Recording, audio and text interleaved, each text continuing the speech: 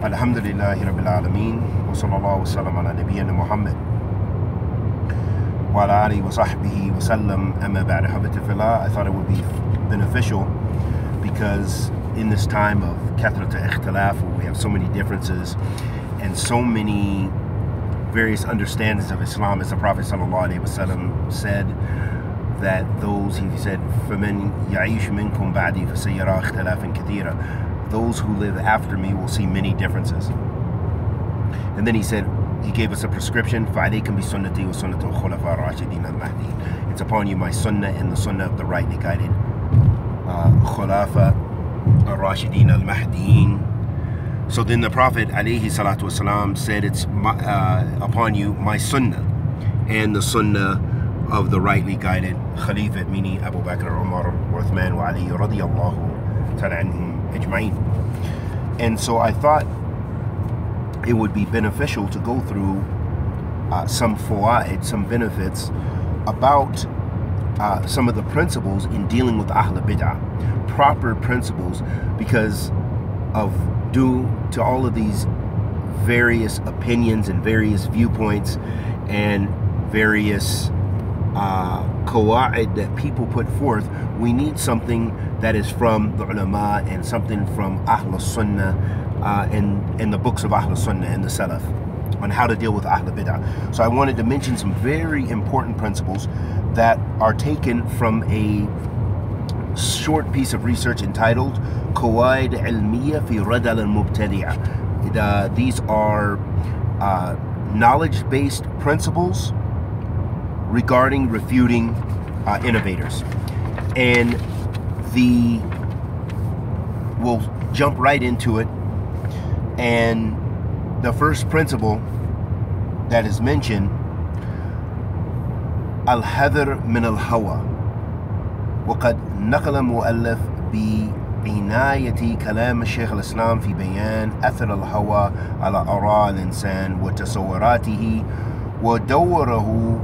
ودوره في إحداث الفرقة بين المسلمين وسبيل للنجاة من هذا مسلك الخطير. So the first principle that is mentioned has to do with from the principles of Ahl Sunnah in refuting a Mubtadi'ah is to hadhr min al-hawa, to warn against desires, meaning warn against vain desires and opinions, and we're going to go into detail about that. This is generally the muqaddimah or the introduction. And all of these principles, before we get into them, they're taken from Shaykh al-Islam ibn Taymiyyah, his book entitled Minhaj al-Sunnah, which is really a refutation of the Rafida Shia. And so these are some of the principles that are taken from that text. That's the source text. And so by warning against desires, that this is a warning against the effects of the desires upon people's viewpoints, the various viewpoints. Because if people are following their desires with regarding their viewpoint, of course they're going to interpret the divine text in different ways, and they're going to use and abuse the divine text in various ways. Also their tasawwarat, meaning their viewpoint of how things, of the reality of and prioritizing things in the deen. Likewise, due to hawa, people, the ummah has divided. This is one of the reasons that the ummah divides. As the Messenger of Allah sallallahu alaihi wasallam said, افترقت اليهود على 71 فرقة وافترقت النصارى على 72 فرقة وستفترق هذه الأمة على 73 فرقة كلها في النار إلا واحدة. قلنا من هي يا رسول الله؟ قال من كان على مثل ما كان عليه وأصحابه كما قال النبي صلى الله عليه وسلم. The Prophet sallallahu alaihi wasallam said, the Jews break into 71 sects, Christians 72 sects, my ummah is 73 sects, all of them in the fire except one. They said, who are they, ya Rasulullah? He said, those who are upon what I'm upon and what my Sahaba radiyallahu ta'ala anhum ajma'in are upon. And that hadith is known to the ulama as the hadith of iftiraq, because it talks about the waqi' and the reality that the Ummah of Muhammad sallallahu alaihi wasallam, as was prophesied by the Prophet sallallahu alaihi wasallam, would divide into sects and groups. And the reason being al-hawa. And if you look at some of the other narrations of the same hadith, you'll find in Imam al-Alaqai's book Usul I'tiqad Ahl Sunnah, Imam Khalal, and other A'imma, if you look in their books, you'll see that they have different narrations with this hadith, and some of the narrations actually mention hawa, that the would break into various hawa or kamaqil. So it shows us that this, one of the core reasons for dividing the ummah is hawa. And so this is why it's important, and why a qa'ida of Ahl Sunnah is to warn against desires, to warn against hawa, following the vain desires. And the second qa'ida, the second principle, is that al-adl mal-muwafiq wal-mukhalif. So this is very important, and this is what we do not see from some of our brothers and sisters in their refutation. So also when refuting Ahl Bid'a, if you look at, and all of these qa'id are taken from Shaykh al-Islam ibn Taymiyyah. We don't say Shaykh al-Islam ibn Taymiyyah is ma'soom. That's not what we're saying. We're not saying he's perfect and free from any mistakes or so forth. But he was Shaykh al-Islam ibn Taymiyyah, meaning that there wasn't a science in Islam that when he wrote about it or when he talked about it, it was as if that was his specialty.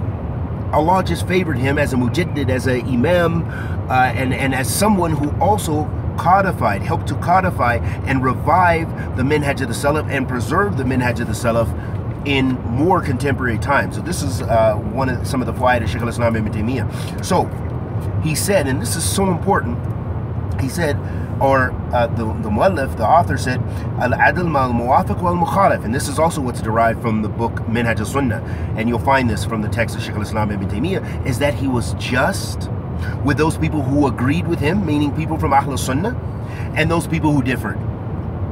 Always being just. And that's what Allah orders us to be. So even if the Hizbiyin, even Ahl Takfir wa Hijrah, even the extreme Sufis, even the Rawafid, even Jews and Christians, you have to be just with them, even though they differ with you, even if they differ with the book and the Sunnah. So I want to stress that it's never permissible for you to be oppressive, and it's never permissible for you to distort the truth, even in your refutations. If you're refuting so-and-so and so-and-so and such organization, you have to do it with justice. And this is why a rad ilmiya is so much better and distinguished compared to the rad which is based on hawa. Because sometimes people refute bid'ah with bid'ah. And that's something we'll talk about later. And this is what we found from many of the sects and the groups.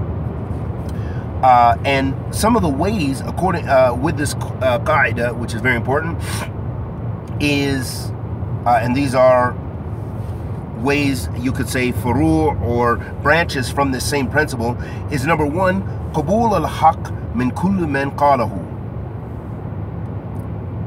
بغض النظر عن اتجاهه العقدي أو مذهبي. This is so important, and I know people do not want to hear this, and people definitely don't want to practice this. This part of that same principle of being just is that you accept the truth from anyone who says it, regardless of if they were a person of correct aqidah or the correct madhab. Meaning, if a Sufi, extreme Sufi, gives me a text from the book of Allah subhanahu wa ta'ala, or gives me something that I've mistaken, I have to take it. Doesn't matter if he's a Rafidi Shia, doesn't matter if he's from the Houthis, it doesn't matter if he's from Jamaat Tabligh, it doesn't matter if he's from Ikhwan al-Muslimin, it doesn't matter if he's from Jamaat Takfir. You have to accept, because the truth is what unites Ahl Sunnah. The truth is what you are called to, and what you must call to, and that's the book of Allah and the Sunnah of the Messenger of Allah sallallahu alaihi wasallam. The second fara' on this is that those things ما كان مشروعا لم يترك لمجرد فعل أهل البدعة له, that something that is legislated in the Quran and the Sunnah, we do not leave it just because someone from Ahl Bid'ah does it. So for example, because you know, this is maybe extreme example, but Jamaat Tabligh, okay, their dawah, they base part of their usul is just calling people to salat. That's haqq. So Ahl Sunnah doesn't say no, we're not going to invite people to salat, but we give precedence to, of course, aqeedah and rectifying the aqeedah. We don't limit our dawah to just calling to salat, but that doesn't negate calling people back to the prayer and calling back to the masjid. So we don't say, well, Jamaat Tabligh does that, I'm not going to do that. No, because hada muwafiq al-haq, because there is agreement with the haq. It's just how they do it. So I think I hope that's very important for us to know that we're always restricted to the truth. We always have to follow the truth, even if it's from Ahl Bid'a. Another important fara on this is that knowing and understanding that every individual may have something of the truth and may have something of falsehood. So even our ulama that we love, beloved dearly, that kullu ibn Adam khata, kama qala Nabi sallallahu alaihi wasallam, kullu ibn Adam khata wa khayran khata'ina tawabun. All the children of Adam make mistakes, and the best of those who sin or make mistakes are the tawabun, those who make repentance to Allah subhanahu wa ta'ala. Another thing which is very important regarding this principle is that you do not refute falsehood with falsehood. And this is so important. How many refutations have we seen from people who claim to be Salafi? Because Salafis are generally the ones who are refuting, but you have Ahl Bid'a also refuting people as well. But since that is known from our dawah, we have many people who don't know how to refute. And many people who don't even know Salafiyah, haqiqatan. They know Hizbiyah cloaked in Salafiyah. And al-ibra bi haqa'iq laysa bi musamiyat. The reality of something is in its substance, not in its name. So there are people who say they're Salafi, but they are the blind followers of Sheikh so-and-so and Sheikh so-and-so, as much as the Sufis follow whoever from amongst the Sufis. Kabani and all these other Western Sufis and Eastern Sufis around the world. And so this is a very dangerous trait, and we do not refute falsehood with falsehood. And this is where a lot of the groups of innovation, the sects in the past, from the Mu'tazila, the Jahmiyyah, all these groups, they were refuting one another, the Murji'ah and the Khawarij, but they would bring falsehood with falsehood. They would go from one stream to another, and Ahl Sunnah was in the middle. So they would say, hey, we don't want to make a resemblance, for example, we don't want to make a resemblance between Allah and His creation, so we will negate the sifat of Allah. Okay, so here, those groups, the Mu'attila, those groups that negate the sifat of Allah subhanahu wa ta'ala, they fleed from tashbih, from making a resemblance between Allah subhanahu wa ta'ala and His creation, which is haqq. To make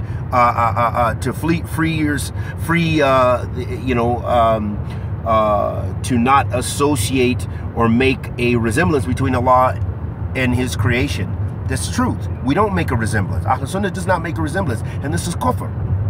Because Allah subhanahu wa ta'ala says, "Laysa kamithlihi shay, huwa as-sami'ul basir." Nothing is like unto Him, nothing resembles Him, and He is the all-hearing and all-seeing. And so, but they fleed from that to another extreme, to where they said, no, we believe Allah is Ar-Rahman, but He doesn't possess rahmah, He doesn't possess mercy. So they negated the sifat of Allah subhanahu wa ta'ala because they were afraid of making sifat. They only understand in their intellect that the sifat of the creation must be, all sifat are the same.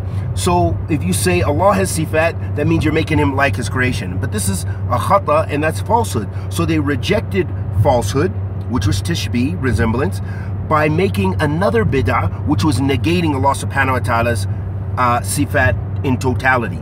So that's rutting a bid'ah with a bid'ah, or refuting falsehood with falsehood. And we ask Allah the Almighty to accept our good and forgive our evil. Sallallahu alaihi wa sallam ala nabiyyina Muhammad.